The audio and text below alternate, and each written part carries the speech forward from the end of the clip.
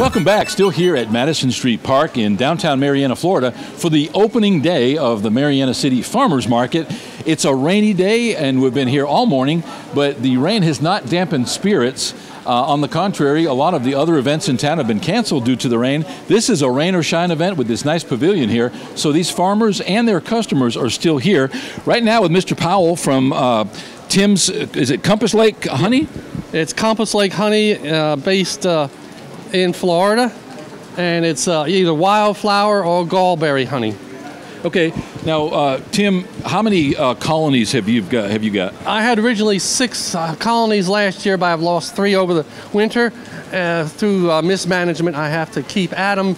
It's a skilled farming business, and you have to keep on them. Yeah. Now, what would cause you to lose a colony? It's lack of management or predators, but I've tried to keep up the predators with proper safe procedures against predators. Yeah.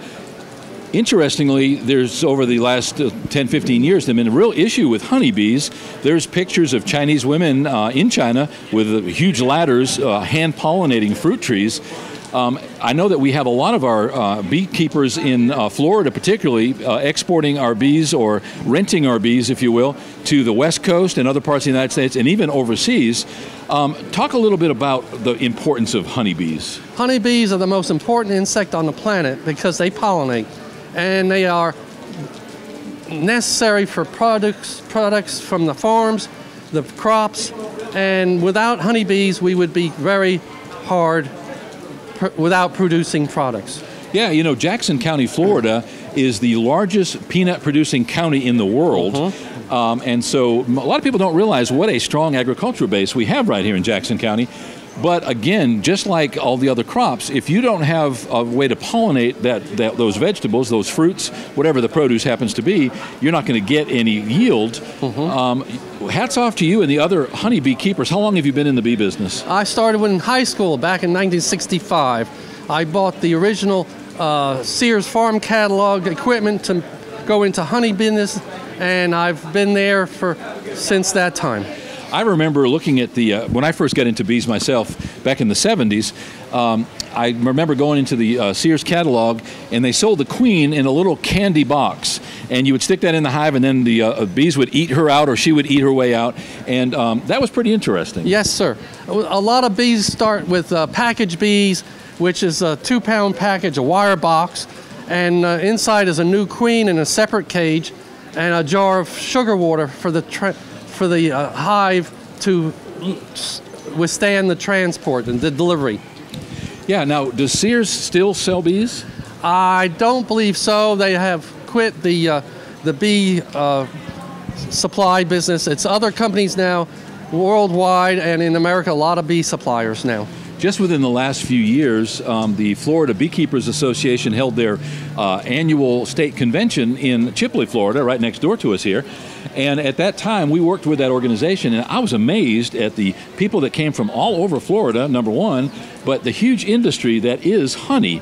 Do you make part of your living off of the honey? Yes, I just retired last year, so I'm going full-time with honey production and honeybee products. I have beeswax candles.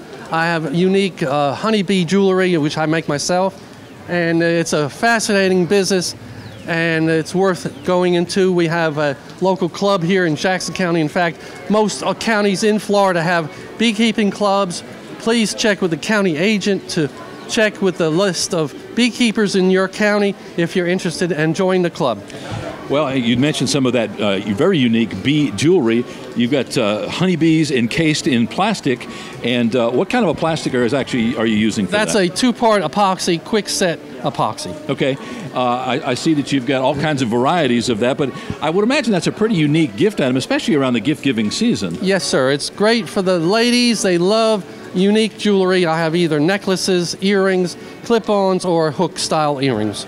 Tim, thanks for taking the time to speak to us today. I would really like to maybe visit your operation sometime. Come on out and let you give us a first-hand look at those bees. Would you be willing to do that, perhaps? Possibly in the near future, yes, sir. All right, well, we'll talk about that. Thanks again for taking the time today. Thank you very much. Here right now with Tim Powell from, I want to get your name of your company, Tim's Compass Lake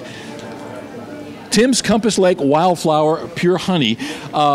That's a long name tag. It's just the label. I don't have a business name yet. Oh, okay. All right. Well, I didn't want to get your name wrong. Tim is just one of the many unique vendors out here today.